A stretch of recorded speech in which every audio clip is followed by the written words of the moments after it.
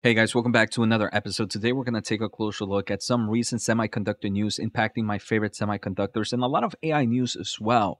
So one of the companies we're obviously going to discuss is Nvidia and their recent talks that they are planning on building just pure CPU solutions, which obviously is something that AMD and Intel investors should hear. So let's take a closer look in today's episode. First, before we kind of get into Nvidia, what I want to take a closer look at is there are reports from Canalys that the global PC market is set for an 8% growth in 2024. And that's that the market is actually expected to return to growth in the quarter four of 2024 with roughly 5% growth there. And this is after this PC market has kind of seen this weakness due to over inventory correction. They do mention that looking ahead for full year 2024 shipments are forecasted to hit 267 million units, landing 8% higher than in 2023, helped by tailwinds including the Windows refresh cycle and obviously AI capable and ARM based devices like those we saw from Qualcomm and from Apple. So we can see that 2022, it does seem like we're not going to get shipments like we saw in 2021 during kind of this COVID working from home era, but we are expected to see growth in 2024 and in 2025. I want to thank the Motley Fool for sponsoring this video, and check out fool.com/Jose for the 10 best stocks to buy now. With that link, you get a promotional offer for the subscription service. Now, let's continue with today's episode. So obviously this bodes well for a lot of our favorite semiconductor companies like Nvidia, like AMD, and like Intel. Nvidia provides a lot of GPU solutions for these kind of laptops and PC shipments. We also know that AMD and Intel provide CPU solutions for these PC markets. I do want to say it is also important that we are seeing a little bit more in competition in this space. We know Qualcomm is expected to release their new PC solutions with their new Snapdragon Elite that we've talked about in the past. They expect that in 2024, and we know that obviously Apple has their own ARM-based CPU solutions for the PC market with their Mac products. So definitely interesting, but this does bode well for a lot of semiconductor companies. Now, the second thing I want to take a closer look at is Nvidia.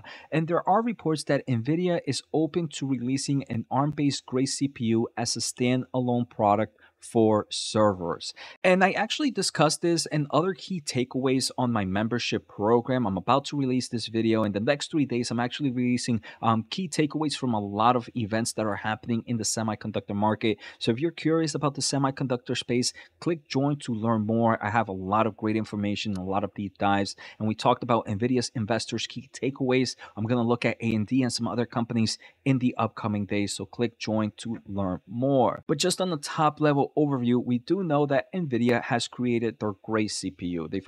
But it's pretty much being paired as a Grace Hopper, right? The Grace Hopper super chip that we just saw Amazon AWS announced that they are going to create the biggest Grace Hopper super chip computer to be one of the leading AI supercomputers in the world. So right now we are seeing that, hey, Nvidia does have strong GPUs and they have some decent enough CPUs that together they're getting a lot of traction. But now it does seem like top management at Nvidia believes that there is plenty of opportunity for the Grace CPU.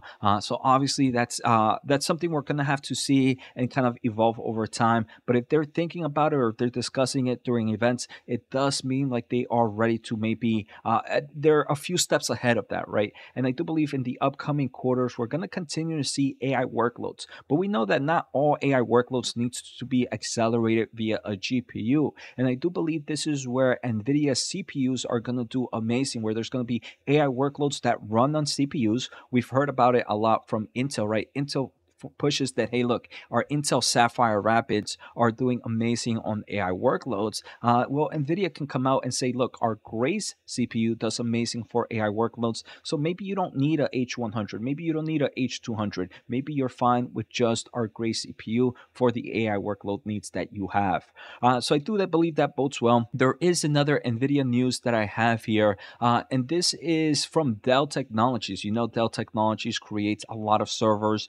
They've also kind of created supercomputers in their own way. On November 28th, they announced that Imbued is to develop next generation AI models with Dell's high performance computing system. And Dell is going to create this Power Edge server cluster with nearly 10,000 Nvidia H100 Tensor Core GPUs to train foundation models. And this is what we're seeing, right? So many people are wondering, hey, Jose, how much AI growth can there be? Like I mentioned, I talk a lot about this and go a little bit more deep in my membership program, so check that out. But we can see small companies, big companies are focusing on foundation models. We're seeing other avenues outside of just your typical cloud server providers really pushing in the AI space. So there definitely seems to be a nice amount of growth opportunity. Here they do mention that Imbued is already using the clustered power by Dell's Power Edge servers with Nvidia's H100 to train AI models, and they continue to kind of build and create this super computer. I also want to say that this kind of showcases or might be like a bearish case for super microcomputer investors, right? Because we can see that Dell and other server creators, not just super micro, can also benefit from the AI race. And this is something that we have discussed numerous times in this channel as well. Now, the next kind of news that I have here with the AI market is Broadcom. Broadcom just recently introduced the industry's first switch with on-chip neural networks. And for those that are not familiar with Broadcom, Broadcom creates semiconductor solutions that go on networking switch. While they themselves don't create the networking switch, it's pretty much how like AMD and Intel create CPUs. Broadcom creates like a CPU that goes into the networking switch. So other OEM players buy their chips and kind of create their own kind of networking solutions. But they do mention that this new Trident 5X12 is one that has that neural network, which they call NetGNet.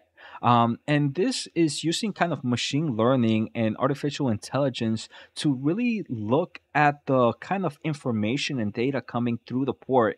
And if it's saying the networking solution usually reads it one at a time, and this kind of causes some form of congestion. So to kind of improve that, it kind of determines, hey, look, this is this type of solution based on my data no set of how it works. So now I can kind of make this a little bit faster and create congestion control techniques to avoid degrading network performance. So pretty interesting how AI is coming into numerous markets.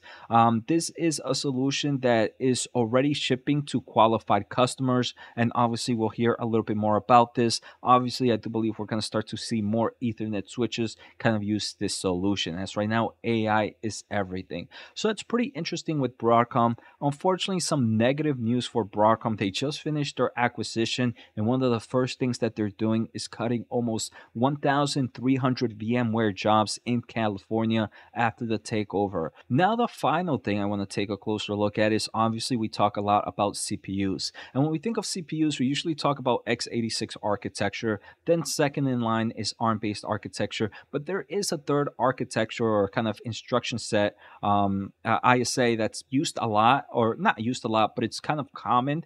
Not common, it's popular at the moment, right? It's popular, and that's open source RISC-V. So Renesas, who is a big player in microcontrollers, has actually designed their first own 32-bit RISC-V CPU core, and it's ahead of the competition.